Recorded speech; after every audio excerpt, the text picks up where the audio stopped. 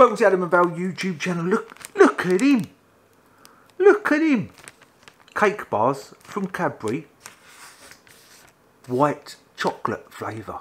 Some white chocolate. So Cadbury's have been making these cake bars for years. Absolutely years. We're talking 604 years more than likely. But now they've got them in white chocolate. White chocolate cake bars. Let's open these up from Mr. Cadbury. Look, I know I'm on my rant phase, but if you open the pack, they could have put another one in there. So they're saying 5. They're making the box big enough for 6. So when you pick that up, you think you're getting more than you're getting. Because if it was that big, you're thinking, oh, that box is not that big. Look, it's easily, you could easily squeeze one more in there.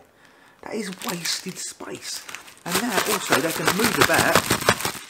And in the shipping process and that, they could get damaged. Our precious little white chocolate cake bars could get damaged because they was too tight and stingy to stick another bar in there. And I'm sure these have got smaller as well. I'm sure these have got smaller. Now, I did taste a gingerbread one of these the other day. The review is a few videos back. It was alright, it tastes like gingerbread, but now these are white chocolate ones, but oh, they've got smaller. I used to be that big. Everything's got smaller. And I've got more miserable the older I've getting. So there it is there. You've got your white chocolate at the top. And you've got your cake. You can taste that white chocolate. There's white chocolate definitely coming through.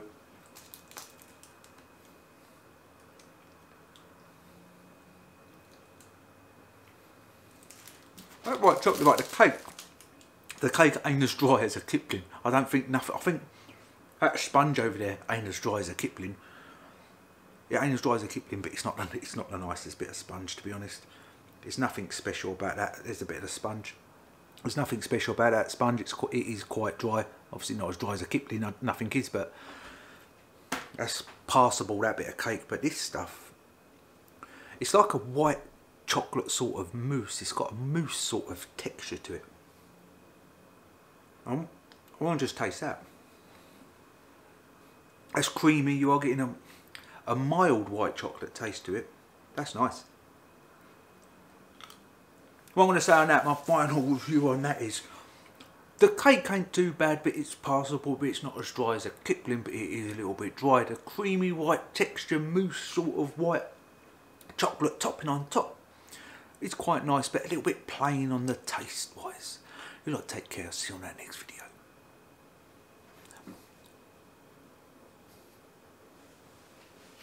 Oh, my back.